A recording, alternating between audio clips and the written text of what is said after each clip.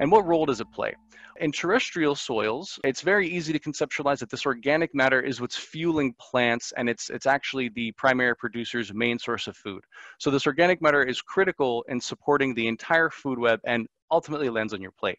But beyond terrestrial organic matter fueling primary producers, you also have them as the direct impact in aquatic systems. So a lot of the organic matter that fuels fish and plant life is actually derived from terrestrial runoff.